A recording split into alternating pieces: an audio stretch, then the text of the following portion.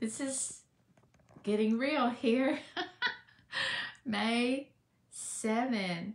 Oh my gosh, I can't believe I've done this for 7 whole days. I want to talk about what inspires me. This is Saturday. No makeup. Crazy hair day. Paint shirt. I've got paint all over this t-shirt. I am upstairs in my office, prayer room. The guest bedroom is up here. Hi, Roberta. Bless your heart. I want to talk a little bit about what inspires me, and really I hope you, just by watching and thinking about having things around you that inspire you. So I'm standing in front of this wonderful poster that my daughter gave me quite a few years ago now, when this song first came out. And beside it is one of my collage pieces that I've kept. I really have quite a few. It's really interesting. I make decisions as I finish a work, whether I'm going to keep it a while or not.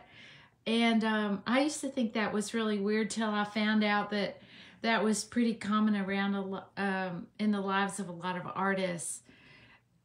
Maybe because I need to live with it a while to think through what I was saying and what else needs to be said. So many times a piece is part of a collection, well, really all of them end up being a part of a greater collection of maybe 8 or 10, even 15 or 20 pieces. So I'm going to show you a couple of these, and let's see.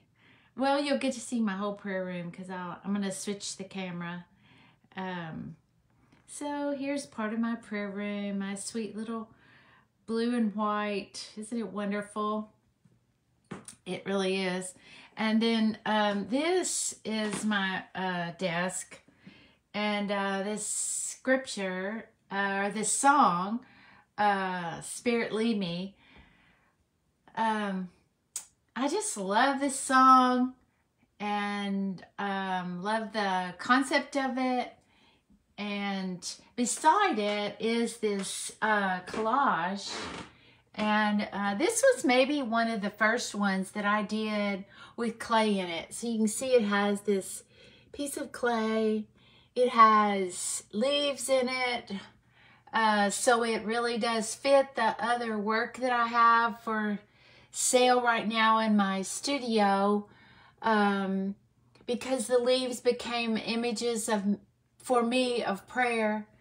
And this one has Japanese paper in it. I have no idea what it says, but it came from a bag, so it's probably just a shopping bag, so it's probably the name of a company or something.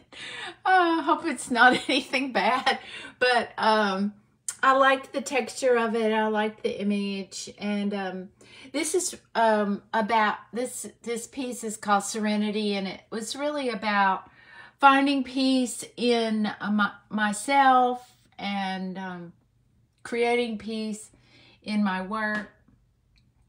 And it's got a cool frame on it. So what creates inspiration for us? For me, it really is the things I have around me. I didn't always understand that, so I'm coming over here to show a couple more really interesting things. I love to buy other artists' work.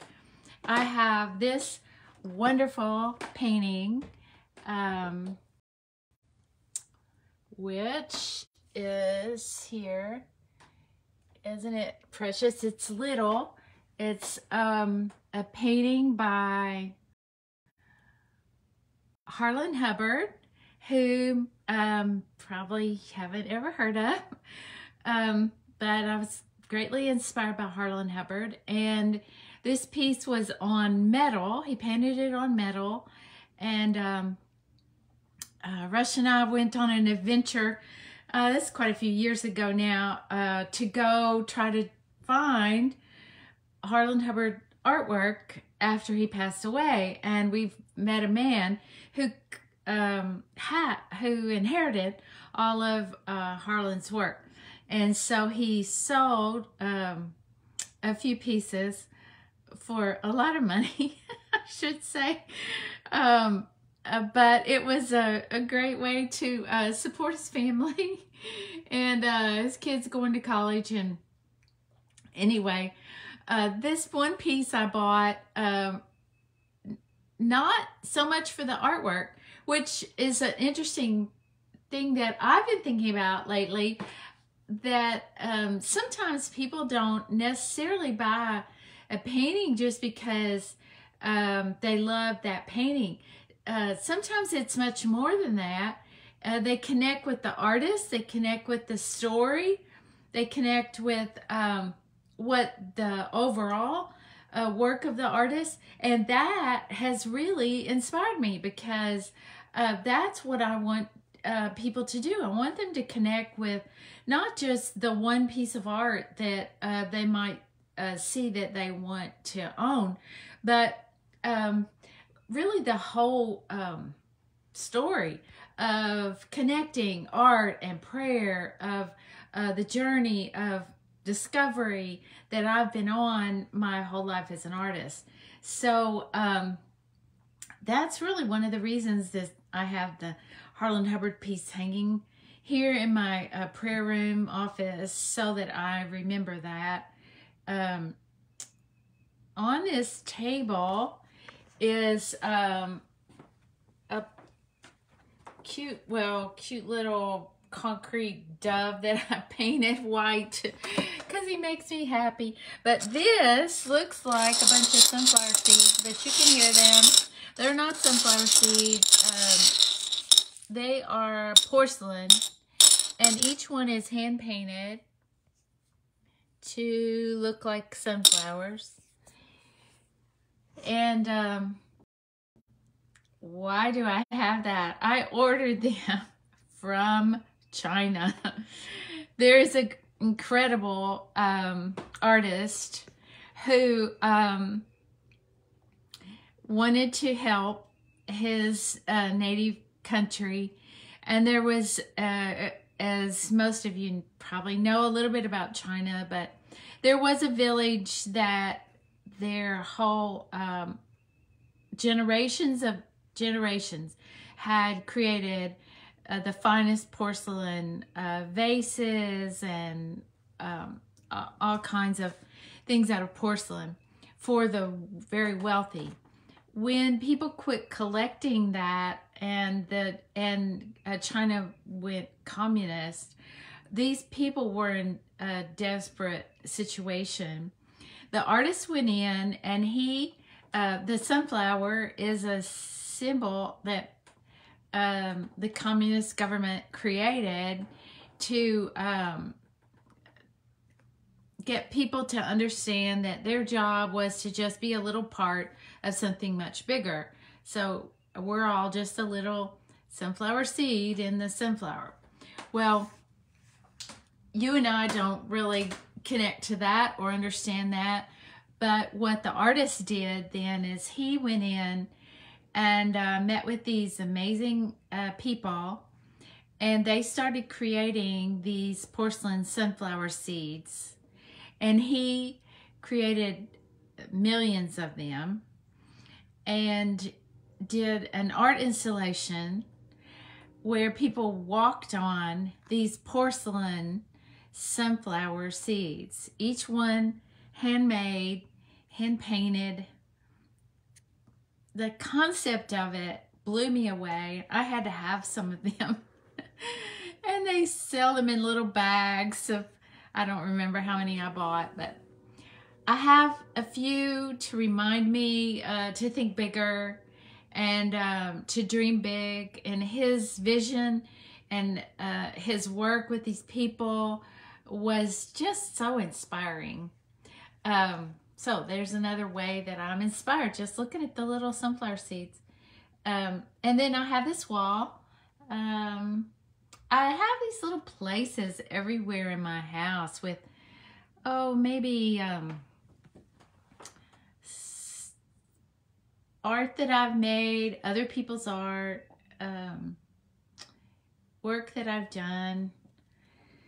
And each of those places are an opportunity for me to stop and really be encouraged by what I've done in the past.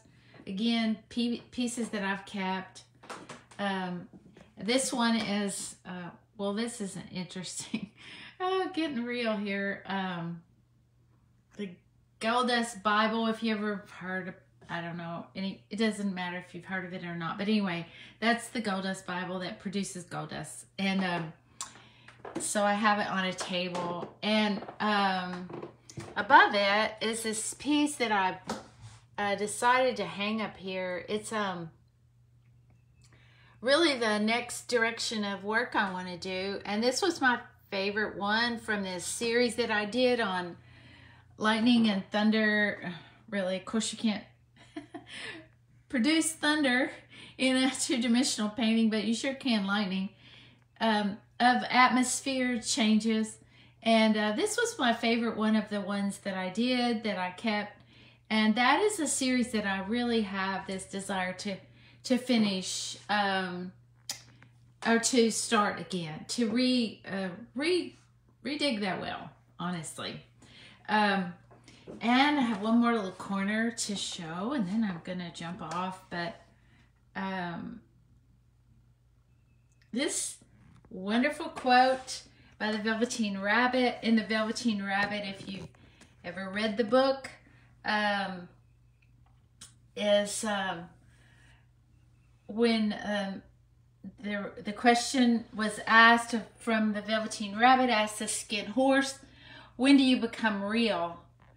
And I love that understanding of when you become real is you can't be the kind of person that has sharp edges or has to be carefully cared for.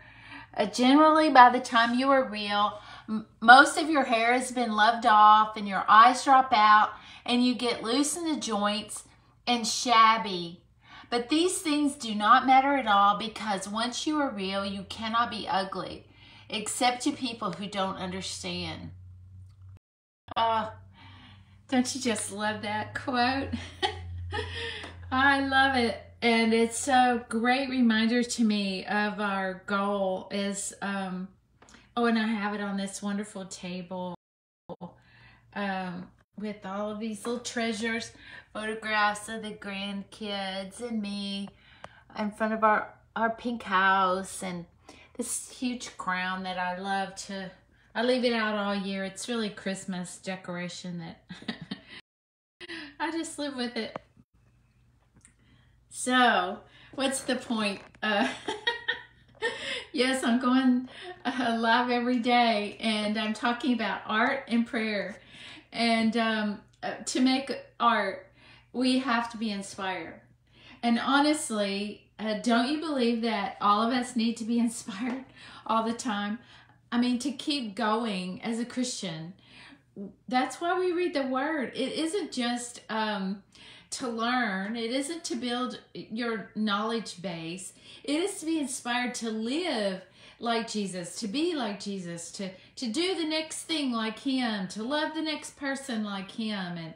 And honestly, creating art is that as well, that we are inspired by the world around us. Of course, artists for centuries have been inspired by nature, and I am, and I'll do a walk through my garden in a few days. I need to weed one more flower bed before I show it. But so here I am upstairs in my prayer room, and just showing what inspires me to pray, to believe God, to go after the things that I've never seen before. And so today, one of the things that's been exciting for Rush and I is we've been on on the iPad watching our granddaughters compete in the New Mexico track meet, the state meet. And our granddaughter Rayleigh won the 800 and the mile. And she broke the state record for the 800, which is just incredible as a freshman in high school. And our granddaughter Logan was on a team that I think they came in third, but she got to compete, and now their school has won the whole meet. So she got to be on a winning team. And I'm just as proud of Logan for hanging in there, even though running isn't her main thing. And but she did it. She got in there and kept going.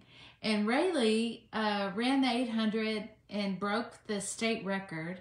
And then she ran the hurdles and fell and got up and finished the race and came in fifth. And right after that, it wasn't 30 minutes that she had to run the mile. And she got out there and won it. Talk about inspired. What keeps you going when it's hard? When you fall down? You have to have, obviously, like her, amazing people around you and things around you that keep you going. So I just pray that you find those things in your life around you and those people. I pray especially for people to have people around them who cheer them on, who inspire them for more. There is so much more, and we get to enjoy this incredible life that we have. And this is it. This is our only chance for faith to do what we've never seen before, to go after those things we've never done before. For us, whatever that is, because we won't need faith in heaven. This is it. And so I pray that each person is encouraged that watches this, and that you're inspired, and find those things around you that inspire you and give you a sense of accomplishment and hope and a reason to get up and keep going. God bless you all.